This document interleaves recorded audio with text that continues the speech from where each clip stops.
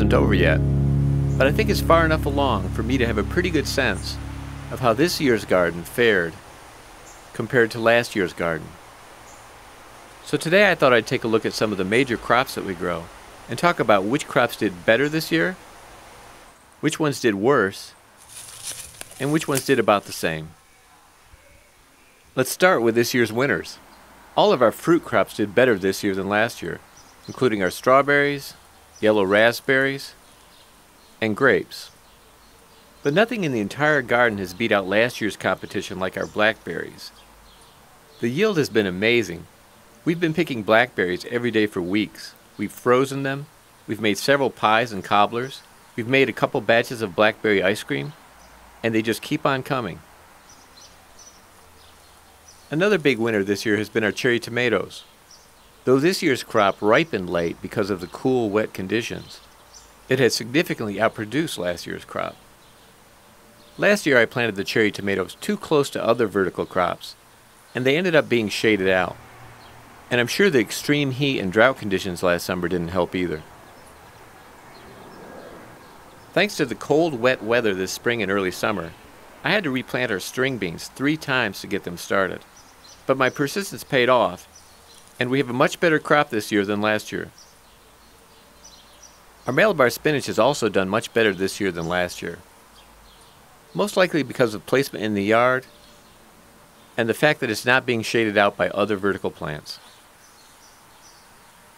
And last but not least, our potato crop. It was not only better than last year's crop, it was the best we've ever had. Now let's move on to the crops that did not do as well this year. I hate to put my kale and collard greens in this category because they did very well this year. But last year's crop was spectacular. Here are some photos of last year's crop.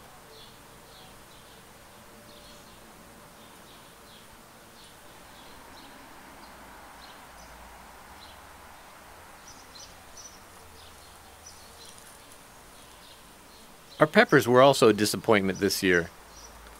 Though these jalapenos are doing great, a number of our pepper plants died off as a result of the cold and wet conditions this spring and early summer. But when it comes to failures, the peppers are no match for this year's winter squash. This is what our winter squash plants looked like last year, with acorns and butternuts on the left and cushaws on the right. They towered over the yard. At this time last year, all the winter squash were well on their way to maturity, including the acorn, the butternut, and the cushaw. And the harvest in October looked like this.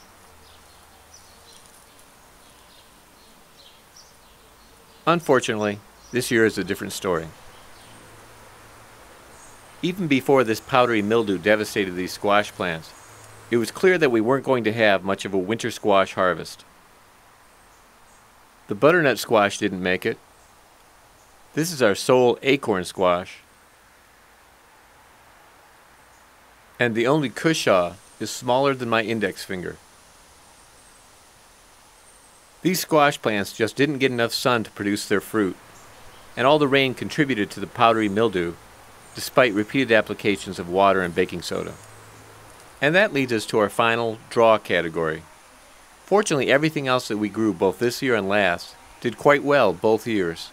The zucchini, the garlic, the Swiss chard, and more.